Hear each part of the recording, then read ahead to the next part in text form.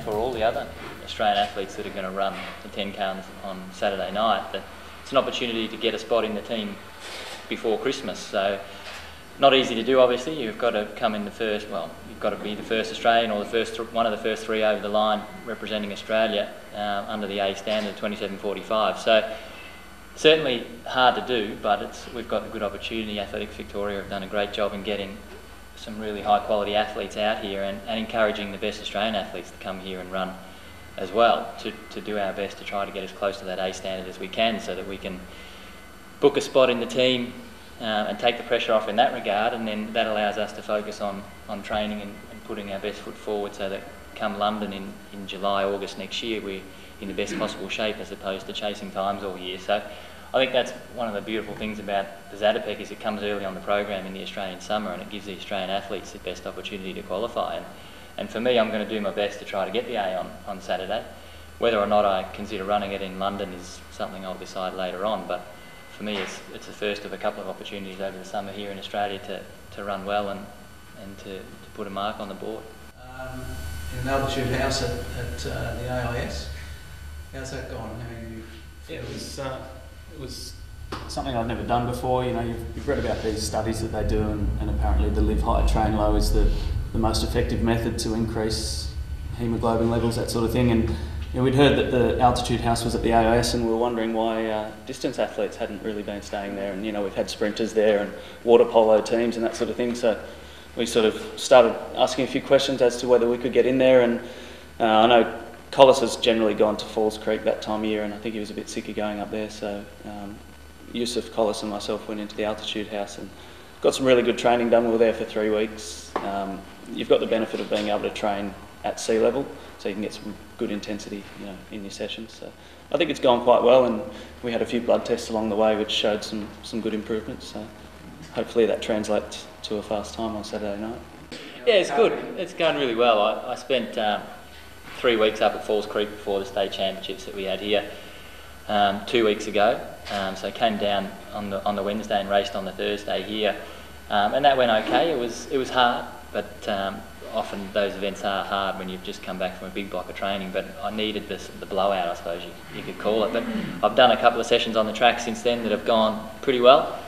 So I'm fit and I'm healthy, which is always good, and it's been a change for me, I suppose, for the last couple of years. But I'm looking forward to getting back out on the Saturday night and racing in a high quality field and getting in with half a dozen other blokes that want to get the same out of the race that I do, and that's a good hard race, and try to run a fast time here in Australia. Yeah, I think the 10's going to be my focus for London. So Saturday night would be, as Craig says, it'd be great to wrap that up, have yourself in the team before Christmas, and really being able to focus on what you need to do to be running well in August. But I will also try to qualify for the 5K. The 10K's up first on the 4th of August. It's a straight final. It's an evening race. All things that I like, and I seem to run well. And then if I make the 5 as well, anything that happens there is just a bonus. So yeah, the 10's my focus for this season. And the 10,000 metres is your main event? Yeah, I'm favourite for 10,000 metres on the track and also on the road. But on the track, I'm favourite for 10,000 metres. But you also have a good speed at 5,000 metres, and I think in New York 2 years ago you out-sprinted Bernard Lagat at the end of the 5,000 metres to beat him. Yeah, sure. When I compete with Bernard Lagat in New York City, it was favourite time for me to beat Lagat, someone who likes sprinter, running 1,500 metres and come for 5,000 too. When we came to sprint, I sprint way and win the race, and I didn't believe I beat Bernard, and it was a good start for me that year. Your 26.51 in Brussels this year was your very first 10K.